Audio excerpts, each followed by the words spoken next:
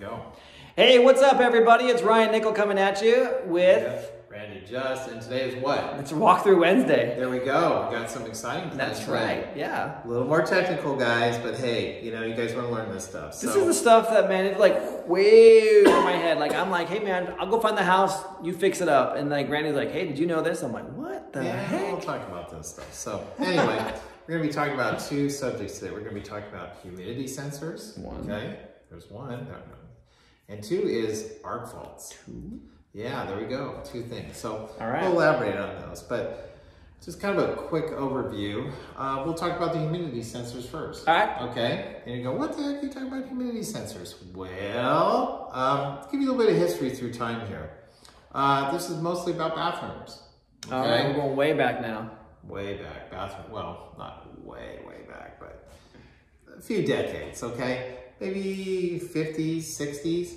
Back in the day, and this really pertains to an area that you have a shower or a bathtub. Gotcha. Okay? All right. And one of the things that happens when people take a shower or bathtub, the windows are closed, it generates humidity. Yeah. You get the steam and everything. I personally your mirrors fog up. You write little love messages to your wife on it. I personally love taking a long shower. I know, wastewater, all that fun stuff, but I love that steam and my sinuses, and it just feels really I just go to the steam room at the gym. Well, he's wealthier than I am, so he can do that. Anyway, I'm like Mr. Low. That's why you guys should invest in real estate. Not buy it and fix it, but do the whole selling.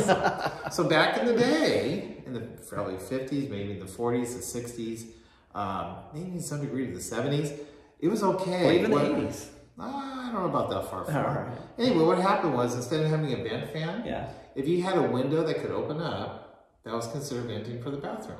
Yeah, there's many houses I've been in that like that. Yeah, that's it. It's like, okay, there's a window in the bathroom. You take a shower, you open the window up. Right. And that's how you get the moisture out of the room. Well, I can't tell you which year, what happened when, but at some point we actually have fans. Okay. Now, the fans often have a little exhaust pipe that goes up there. It's supposed to be external. I'm going to mention this to you because I have seen some properties, they put the vent fan in there, but it just vents into the attic. Yeah. Okay. I think on Wildwood. That was the case. Do we have one? Yeah. Like that, so it doesn't go anywhere. Yeah. It actually vents into the attic. What do you think happens in the attic? Mold, moisture. You get mold. What happens is it starts mold. Well, that's exactly what happened, because right around there we had all these, like, the mold that was there that had to be cut out. So anyway. I didn't know now what it was, but now I do. So what happens is the vent was going into the attic as opposed to a pipe, an exhaust pipe sticking out. Hang on real quick. I want you guys to think about this. How intelligently you can talk to a seller when you're actually walking through the property. You're like, oh, I bet you this only vents into the attic. That's why there's mold there. Thank you, Randy Just. Well, that's right. Actually, on an apartment complex in every single unit. Oh. In over 30 or 40, 50 years, there was a fair amount of mold up there. It got cleaned up and we took care of it. But anyway, so that happens. Now, so we're venting out. So that all sounds good. Well, more current code, this is what's happening now, is like, okay, so now you can put the switch on to turn the fan on, but someone has to consciously turn the switch. My mom is, oh my gosh, whenever I go visit, my mom's like, make sure you turn the fan on, make sure you open the windows, make sure you wipe everything down. Like, she freaks out about it. Well, because it creates all kind of moisture. Yeah, more work for her. Yeah. It creates some moisture. And unless you turn the fan on, it's not going to release. It's going to stick all there. So. And my mom really does sound like that too, by the way. Anyway, so she watches our videos. Now we move forward a little bit. And we actually now have a humidity sensor. That's, okay, there's a couple of humidity sensors. You actually can go buy one that looks like a light switch. Okay. And so what you do is you put that humidity sensor in, and you put that in front of the fan, and when that humidity sensor detects the humidity, it just automatically turns the fan on. Okay. Got it, okay. Or you can actually buy a vent fan that has a humidity sensor built into it. Bam, check that out. And so if you permanently wire that, then what happens is anytime there's a certain amount of humidity in there, it just turns on automatically. But there's also a switch that you can press to override it. Oh, so just automatically turn it on. Right, in the case of, human smells. Oh. Okay, so you may not have humidity in the bathroom, but you have. So it still vents the smell out. Yeah, it vents the smell, so you turn the vent, so that's essentially override. We would never use that for my case. I know. Mr. Roses, yes. That's right. Yes, all right. Yeah, I know. Anyway, so, and affectionately in this trade, like the tradespeople and stuff, we call them fart fans. Fart fans? I never heard that of fart fans. Yeah, it's like, let's Do you have an example of what a fart fan looks like? Well, we do. I'm going to show you here. All right. Now, this one's not installed yet. Hang on, let's go ahead and turn this around real quick. All right, Randy, where's this fart fan? So, this is the fart fan right here. And got a little dust on it. Oh, wow. But, check that out. It's quite large, isn't it? Yeah, we're actually getting ready to install this one. Now, what's going on here, this fan, you can go buy just a regular fan that you can vent out. They're like $20, $25. Yeah, I've seen those. Yeah, they're little cheap plastic, little white ones with a little fake cover on the side. Yeah. Everyone knows what we're talking about. But these here are probably in the $150 to $200 range. Whoa. They're actually pretty sophisticated. Big baller over here, man. Yeah, but they're required code. Oh, so no more of those little cheapies anymore, huh? Well, if you're doing new construction, they're not going to allow, because it has to have either a front load fan or a humidity sensor or the humidity sensor built into the unit. That is code statewide? Every place I've been doing work lately is requiring that. So interesting. So that's something we need to keep in mind. Well, this actually is a vent fan. You'll see here. I'll just kind of go through this here. This is actually a little learn some buzzwords. What do you think this thing is called? This is actually the motor for the fan, but we actually call this setup in here so a particular name. You know, it looks like a slideshow from like the 60s. Okay. Well, 50s. That's pretty funny. It's actually called a squirrel cage. A squirrel cage? Yeah, it's called a squirrel cage. Oh. And they probably mean like I can see like a hamster wheel. Yeah. Yeah, so what happens is it takes the air in and blows it out. Now this here, you see the hole here. Yeah. And that's where the exhaust is going. Goes up to the ceiling. Up to the vent, yeah. Yep. So we're going to have a 4-inch pipe. Now this is only a 3-inch here. But what happens is essentially this gets connected in there. Got it. It goes out. It's 3 inches. Into the squirrel cage. No, from the squirrel cage to the... Right, to the... Yeah. But it connects here. Right. Squirrel cage of all things, man. Yeah. So what's going to happen here is... That's going to happen. But now if we look down here, and you probably have to zoom in here a little bit, you do see a couple things there? I do see those. And what do they say on there? It says humidity. Oh, humidity. One says humidity.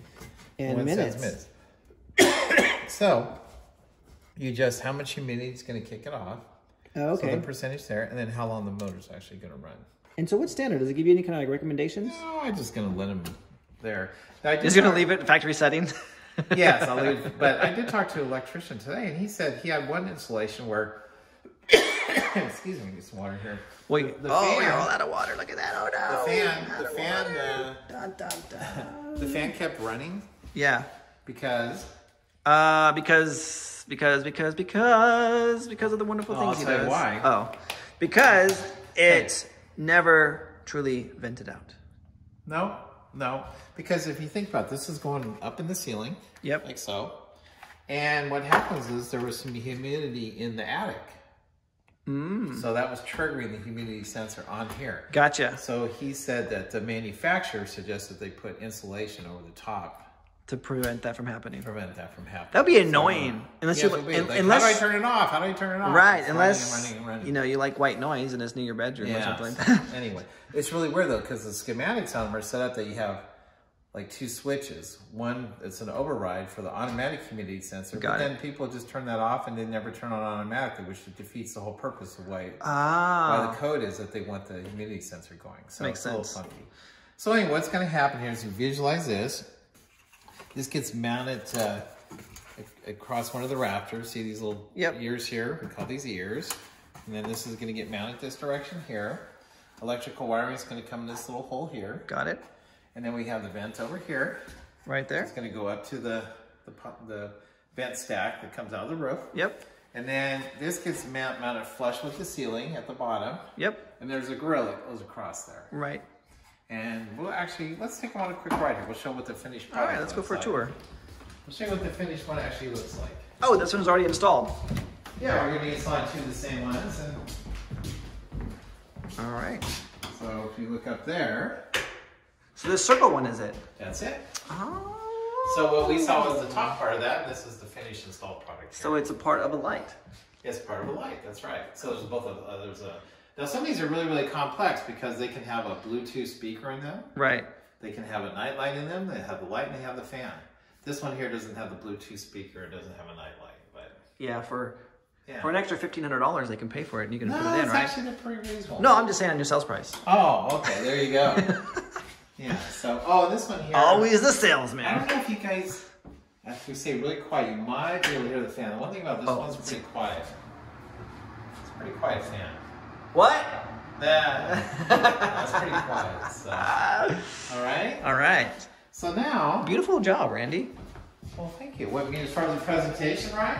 As far as the work goes, because last time I was in there, it looked like where we're going right now. Okay. Or actually, where I'm going to sneak them in. Oh my gosh! Look at this mess. Yeah, we're getting ready to do some. This is the crazy. Oh my gosh!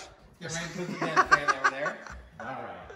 Well, let's talk about, before we go out to the main panel, let's talk a bit about arc faults. All right, let's go ahead and reverse this camera here. So let's talk about arc faults. Because I'm sure they want to see me too. Whose fault? Whose fault is the arc? I don't know. Yeah, Noah's arc. Noah's arc. There we go. Anyway, so this particular municipality that we're doing this renovation on, they actually require an arc fault on every single circuit. And believe it or not, each of these is about $40, $45 a pop. So we're probably looking anywhere from $400 to $600. And people wonder why affordable housing is not anywhere to be found in California, anywhere. Just that alone, yeah. $400 to $600 Holy on a crap. house. So what happens is with arc fault, you can actually buy outlets that are arc fault outlets. Okay. But those are, and if you replace all the outlets in the house with those, it'd be really expensive. Even more. Even more, because they're probably $25 to $40 for each outlet. Or something and we have like every 2 inches of outlet. Yeah. So that could be really expensive that way. So what you can do is replace the circuit breaker with the arc fault. But here's the problem, guys. An arc fault takes up a whole breaker space. Gotcha. And so we have panels now, and I talked to 2 electricians about this. It's becoming a real headache because the panel holds only so many breakers. Yeah. And so we used to do what we call the wafer. We could put a wafer breaker in there, which actually fits 2 breakers in the space of 1. Gotcha. Okay. The wafer. Yeah, but the arc faults, they don't make the wafer size. So you can't fit 2, so it's full size. So what are you going to do? Well, I'm going to have to work it out. I'm going to have to combine some circuits together and pigtail them together in order to make that happen. And I hope I can do it, to be honest with you. Or I'm going to have to put a sub in it, a sub panel to allow that to happen. That's what I was thinking. An expensive endeavor. Very expensive. Yeah, we're here at the Talented Project. This particular municipality, I thought I only had to put the arc fault in for the bedrooms, but it looks like it's for every single circuit, which is kind of just crazy. It's like, wow. Because we have to, right now, we have to do a separate circuit for the refrigerator, separate circuit for the garbage disposal, separate circuit for the here's what's going to happen though, because if you double these things up, the likelihood of it tripping is going to go up, isn't it? No. Okay. No, there's nothing to do with that. It's just the panel's this big, the box. What I know. And you only can fit so much in there. So it's almost like you have to use this huge oversized panel for a small house. It's kind of ridiculous. Yeah. So we're trying to work with that. I left a message with the city inspector. He never called back. I scheduled an inspection tomorrow. I'm going to have that discussion, and maybe they can let us slide on some of them. I don't know, but like I say, I don't believe it's a California state code or national code. It's just municipality by municipality. Oh, goodness gracious. Well, let's take a look. Okay.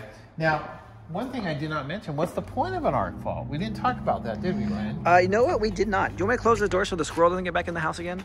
The squirrel's into the squirrel cage? Yeah. I know it was a big concern. Well, go close it. Well, you didn't acknowledge me. Close it, dude. Because it takes 2 hands to hold this huge camera. Okay, I know, Mr. Listen, it's like, Mr. I got three cameras on my iPhone, my iPhone Pro. There he goes. He's so excited. Well, you know what? You're gonna have a huge sub panel for this huge. No, there's AC not a huge that you got. Mr. Silly. So anyway, what's gonna happen is,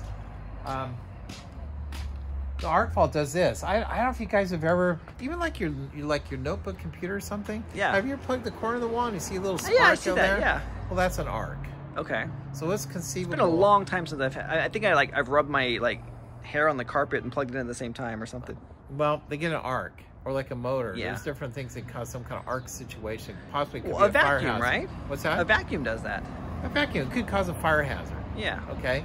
And so this arcing, this electricity, and sometimes that burns holes in things and that kind of stuff, and then eventually, fire or some kind of hazard. Yeah. So the arc fault recognizes that and shuts the power down. Gotcha. And that's what's going on. So you have a built-in fire inspector, fire marshal inside every one of these panels. That's not a deal. So this panel here, there's actually 2 arc fault circuit breakers there. You'll see one here. Oh. And one here. And you'll see this little white button here, which allows you to actually test the arc fault, make sure it's still working. One of these actually goes to this unit here. If I click that, you see that? Yep. So that was being tested. The same thing with this one. So they have a little tester. And they have these connectors actually can have a ground fault built into them as well. You don't say. So they're like $5 more. So I'm probably going to replace these with ones that actually have a ground fault in there too. So they're about $50 a pop. You were in the attic today, weren't you? Yes, I was. You swallowed some insulation. Yes, I did. I wasn't in the attic really. I was like working or cutting down below to put the fart fan in. The fart fan. So anyway, so what's going to happen is, see all these wafers here, how there's 2 of them? Yeah. I'm going to have to take those out and put in these there, so I'm not going to have as many slots. Now, can you take them back because they're used? I can use them for another project. Well, I don't know. I'll use them for another project. Better not be in this municipality. Yeah, there'll be another municipality because there's a total of, it looks like I got 16 here, which could technically allow me to put 16 of those. Well, 32, but you got your main one there, and I've got a couple of ones for sub panels here. But instead of these, each one, so I'm gonna have to. I have faith in you.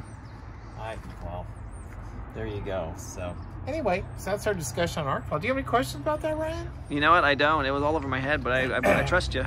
Oh, do you? Well, so when you guys out there rehabbing houses, I think kind of the moral of the story is you need to call what the local municipality is or the county or whatever it is and ask them what they're going to require, because I'm going to be going with a little bit of work here. Got to redo some. Yeah, you have to redo it, don't you? Yeah, to go through that, and I'll have that discussion with them tomorrow. We got one other issue too, is a couple mastheads. I had some other guys do some work for me, and they put the mastheads too close together, and it might be. Oh man! And there's some possibility this municipality may not even allow an overhead wire anymore. What? So we may have to go underground. All the things we do for a buck. Yes, yes. And then, well, here, I'll point this out. We weren't talking about this specifically. But you see this wire up here, Ryan? This is the bonus for those who stayed tuned. Yeah. This up here? Yeah, I see this wire. I believe we have to have a 12-foot clearance up there. Oh, man! Because people walk with a stick or something, or a tree branch, or whatever they do. Or the pinatas. Stick or pinata, you know. Yeah. Let's take our pinata Let's take our pinata on that thing. So it'd be an electrifying experience for your kids. Yeah, and then we also have to be concerned about the heights of the mast. I think we need to have, I talked to 2 electricians today. One was an 18-inch separation. The other guy said 3 feet. We're going to find that out. Ooh. Well, then what are you going to do then? I'm probably going to put a sub panel over there. On the side, yeah. Yeah, and then I'm going to move that over, but I'm going to have a little bit of patch repair on the roof up there. Ooh. So, and then this one over here, I believe this weatherhead is over 42 inches. And the county's always digging into our pocketbooks, aren't they? This is the city, dude. This is the city. That's right, the city. So this one here, I might have to actually put a brace behind it because I think that masthead's over 42 inches. So. Oh. So just little things. I mean, this is not an easy business, folks. I mean, you think, oh, I'm gonna go rehab a house, you know? So it's like, this is the crap you don't. You don't see this stuff on HGTV. No, they really don't. It's like, here's your 30-minute show, blah, blah, blah, blah. The house looks beautiful afterwards. Then they throw those numbers up on the screen. And everyone's happy, drinking champagne. Yeah, it's all done. Yeah. It's like, oh, we love our house. Well, this is all the little stuff that you have to do to make sure it's done correctly. And to tell the truth, I don't know if they do it correctly on those shows or not. I don't know. With you. We assume. No, hang on. Let's turn this around. Okay. I mean, it's a nice assumption. You want to think the best of these guys, but I actually know somebody, Randy, who has a show on HGTV. Yeah. And believe it or not, he goes negative on the actual properties that he has on his show. I can believe it. Well, part of the reason why is that they have this production time, this lead time that they have to keep the properties in the queue. And so it's in the queue for longer than it needs to be in order for them to make money. And so they're just burning through. He's losing money. I can believe it. And I asked him, I said, why are you doing that? Why do it? For the notoriety. Yeah, but so am I saying that right? Notoriety? Yes, you did that time. That's right, that time. So it was for ego and fame. Yeah, well, he can go and knock on a door and say, hey, we're going to do this. You know, your house could be featured on our next show. And people are excited about it. If I was a seller, I'd be like, who the hell cares? I know, it's like, give me my price. That's right. Yeah. Get in and get out. So I guess maybe for some reason, but I mean, it is a nice pat on the back. There you go. But yeah, when I heard that, I was amazed. So, but anyway, that's kind of the deal about the arc faults, humidity sensors, and you learned a little bit about the mast overheads. I'm actually a little bit jealous. I think I want my own show. You want your own show? Guess what? Walk through Wednesday with Ryan and Randy. Oh, there we go. Check it out. Okay, so I don't need a nice big old logo and HGTV. I just go out and make it myself with my own little handheld iPhone Pro. Ryan, I'm going to ask you this. Oh, no. How many deals can it take to change your life? How many deals, Ryan? Uno solamente. Really? One deal. Really? Yep. Just one deal. We always say that. That's right. All it takes is one deal. One deal will change your life financially. One deal is all it takes to change your life financially for the rest of your life. It could. Yeah, it can change your complete financial future. Well, anyway, hey, thanks for joining us for this Walkthrough Wednesday. I'm going to shoot my phone number out to you. If you like, contact me, 530-812-5143. That's 530-812-5143. You need a little help consulting or whatever, you know, I can do those services too. We have our meetups on the third Tuesday of each month, right? We do. If you want to learn how to go out and find these properties, just like this one here. Funny story about this house is I knocked on this one before Randy ever bought it from the bank. Yeah, but I didn't get it though. We weren't even working together. No, we weren't. I couldn't get it. The lady, she told me all these crazy stories of what I didn't want about it, and at that time I didn't have money or resources or the friend in the business to do it. So I let this one slip on by, and look at how life does its That's right, how fortuitous it was. But once again, hey, thanks for joining us, guys. And you want to get a hold of me, you know how to reach me out. These are on my channel, so just reach out to me and we'll get you started. There you go. Peace on, guys. See you guys.